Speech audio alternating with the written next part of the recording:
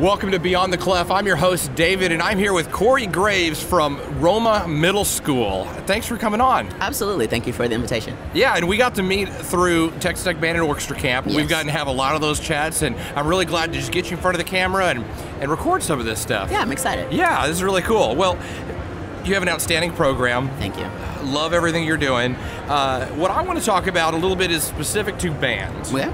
It could translate to orchestra and choir, whatnot too, but specifically I want to talk about kind of taking your kids from the first steps and going all the way through the whole year. Let's just talk about and put that first year in. Gotcha. Right? Okay. So what do you feel like is your overall priority for your musicians at the end of their first year? I want them to do this. Okay, first and foremost, you've got to sound good. And I think what the biggest issue is that when I go to other band programs is that they're so worried about moving fingers and keeping the kids interested and we got to play this song so fast. But if you think about it, if you don't sound good, no one wants to hear it anyway. So right. The priority has to be on tone quality first. Sure. And then once you've got an ease and a facility on your instrument, everything kind of plays itself. Sure. So starting slow is definitely the way to go. There's always a way to dangle a carrot because the kid doesn't know anything beyond what you've already taught them. I think that's really kind of a special case where we teach because we don't have an elementary music program. So it's really our responsibility to teach them everything that we need them to know. So slow and steady wins the race, and it's been working well for us. So. Okay, so now let's take that down and break it up. Tell me what happens in the first week in your program, first day, first 2 days in your program. Where do you start with beginners? That's when we're learning how to enter the band hall. To be real frank, like I don't even give them free reign to come into the band hall on their own. We line up outside because they've got to learn that the band hall is kind of their sacred territory, and there's a certain way that it's got to be treated. There's a lot of expensive instruments that are there. We don't want to break them, and I certainly don't want any parents to have to pay for something and then take their kids out and freak out. Oh my God, my kid just broke this tuba. So we're really learning the logistics of the band hall, where we put our things, where we're putting our backpacks, where we're storing this, and how we're ready to be great musicians. We're learning a lot about posture because it takes us a while to actually get our instruments in. Oh, sure. So that's in that time too that we're talking about posture and how to build it. We've got all these chants and things that are going on.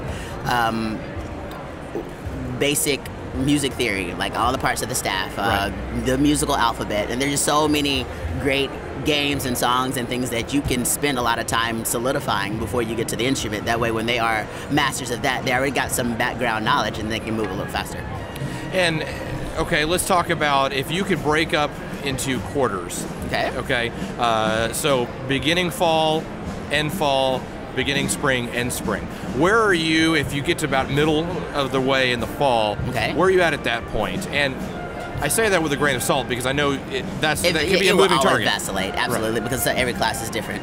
But in the ballpark area, about the middle of the first semester, we should be able to start making great sounds on. It'll be a few notes, but like you need to be able to sound like a professional on that. So it's the teacher doing a lot of modeling and like display this back, and it's kind of almost like a Suzuki approach to it. Sure. Don't put any barriers in front of the students with things that they can't read. Let's keep it as easy as possible. There are mirrors in front of every student because that's their best teacher. I can tell you everything, but if you can see it and hear me tell you, then I think there's a better chance that you're going to be able to fix those problems, and without standing in front of the student to tell them. It's one of those ideas that our staff has been really coached, and they do a great job of being behind the student to do it, and that way there's no barrier for them to stare, because kids just really want to please you all the time anyway. Right. So we're focusing on making great sounds on the few notes that we know, and being able to, while maybe not even play the music, be able to sing and say the letter names of things while we're learning different rhythm concepts and building on those things. By the end of that semester, though, when we're getting ready for that Christmas concert, we should have a good solid 6 great notes that are awesome. I think it's sometimes too, and I keep talking about problems that I see, but I mean, this is just real. People try to play things that are way too hard at their 6th grade concert. And while mom and dads they're gonna love what their kids are doing. They've spent a lot of money and they see that their kids are enjoying playing their instruments. But I think it makes more sense to make it easier for everyone, play something simple that's just gonna sound great, because if they have that sound concept in their ear, it will always be in their ear. And then when they are able to move on their instruments, everything's gonna sound great. Well, talk to me more. You mentioned something about making those kids sound pro, right?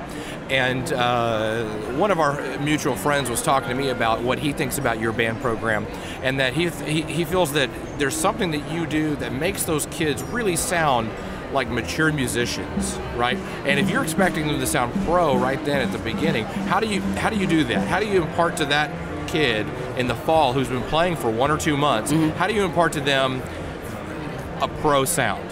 I think being music educated, you've got to be a pro on your instrument anyway. And I mean, whether you're not playing as much as you did maybe before, like when you were in college, because sometimes we get the band director chops, you still have to sound amazing. So if they've got you as a model always, then they should always have that sound, right? No, make it sound like mine, do this. And as long as you're using specific enough terminology and keeping it simple as always, they should be able to do what you're asking them to do. I play, you play, let's do it that way. But there's always great recordings that you can use of things that are part of your sound concept that you like.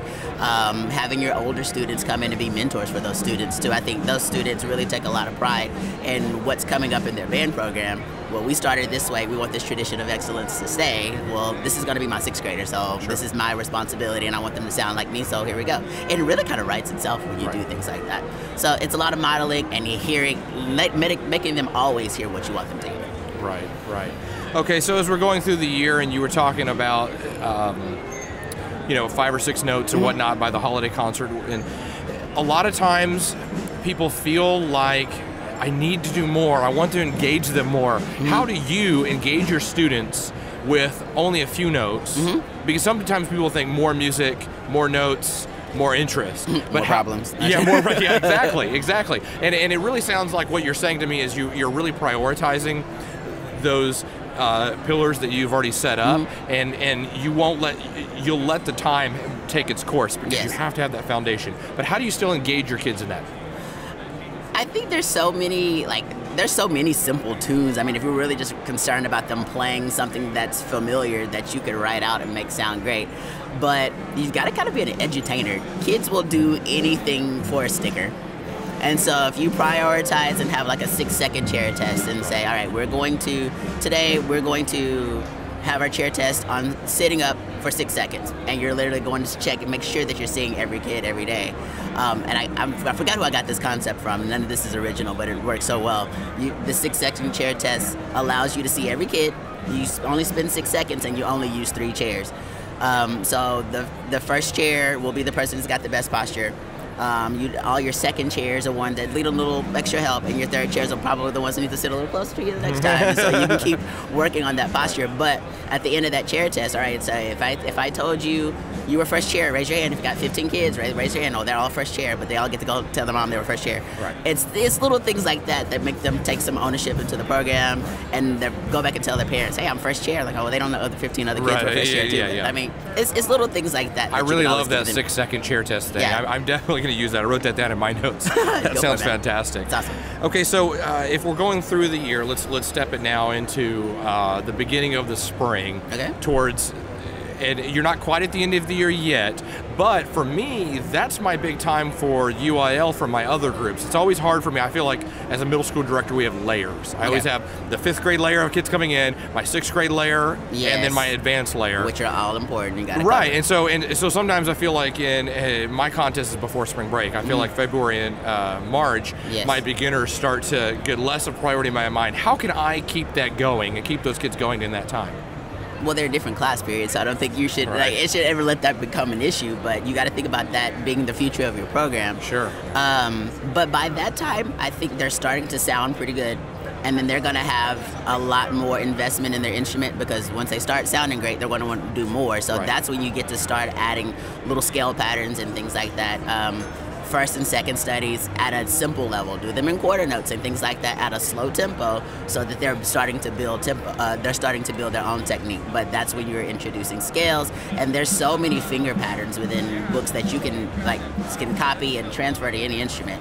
Because I always tell teachers, especially the young ones, don't let your flute player and your tuba player be at different levels. Because once they get that mentality, your flute players run off and they take away, and your tuba players are left playing 1 to 5 forever, and they never have any technique. So go slow and make it sound great.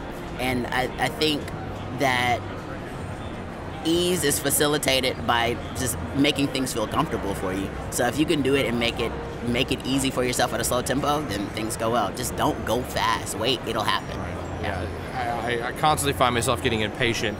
Well, now tell me about, let's just imagine the bottom performing 2% Okay.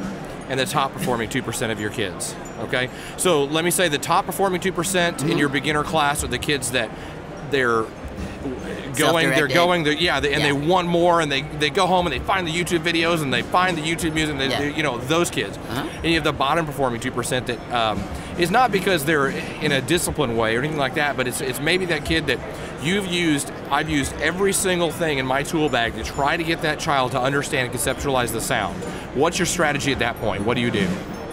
Those are individual listening assignments, those types of things, and you've got to find little exercises that are specific to that kid that'll let them know that, hey, this is something, hey, you still got to work on. This, my rule in the band hall is I'm always going to be honest with you. I'm never going to be mean.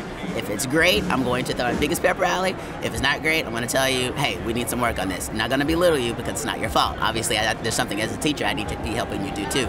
But it's a little individualized instruction, just like you do with your students who are ahead of the game, and you give them assignments and say, okay, you're ready for this, let's push past. You got to do that for your remediation, because you're sometimes it's those lower kids are the ones that are going to be the bulk of your band later, because sometimes, I mean, you got your all-star kids that are a part of everything.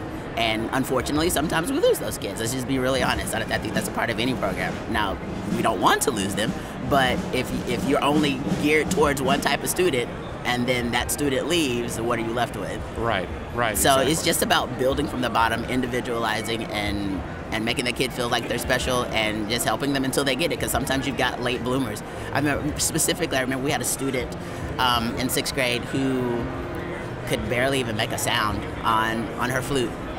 It just took her a while to figure it out. She was a 4-year All-Stater. It takes some time. Yeah. Wow. That's a great story. So, I know that you have something you got to get to, and I don't want to take up too much more of your time here. I hope that we can get you on and we can talk some more specifics on our podcast again. I really appreciate you coming on. Yeah, this is fantastic, and every time I get to talk to you, I learn something, so now I'm glad I have it on film. All right, awesome. So we'll get you on the podcast again soon. Fantastic. And again, Corey Graves, and we're really, really happy to have you here. Thank you, sir. Yeah. Be on the club.